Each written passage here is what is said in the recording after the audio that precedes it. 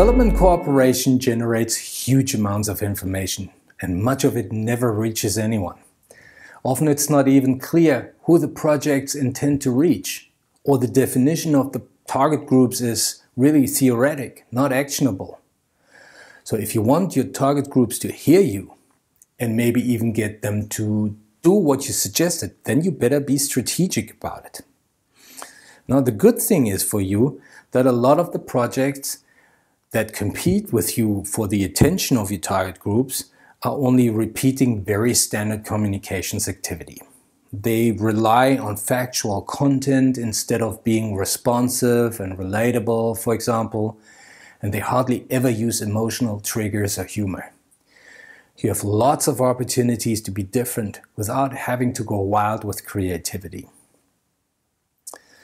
The process of setting up a communication strategy allows you to think through all the important components up front so that you can focus on implementing excellent communications that gets to your target groups when the time comes. Starting with the 6 components of communication strategy is a good way to compile your plan.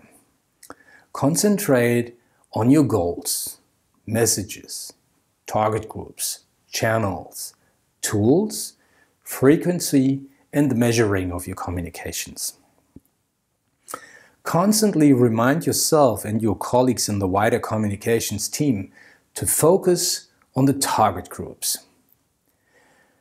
You want to get well connected with them and your project stakeholders, leaving an impression that goes beyond the individual message.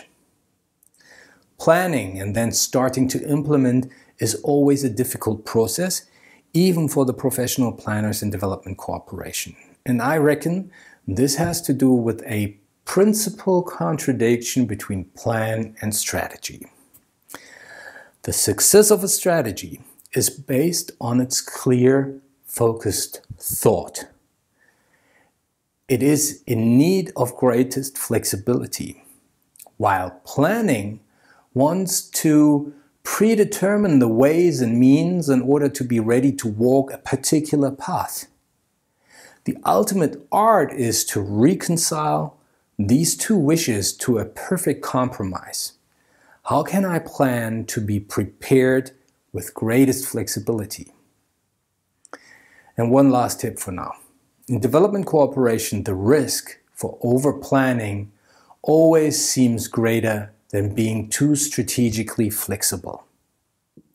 But in my experience, the risk is not so much over-planning per se, but restricting your planning options to tools that are known to your project or common to development cooperation.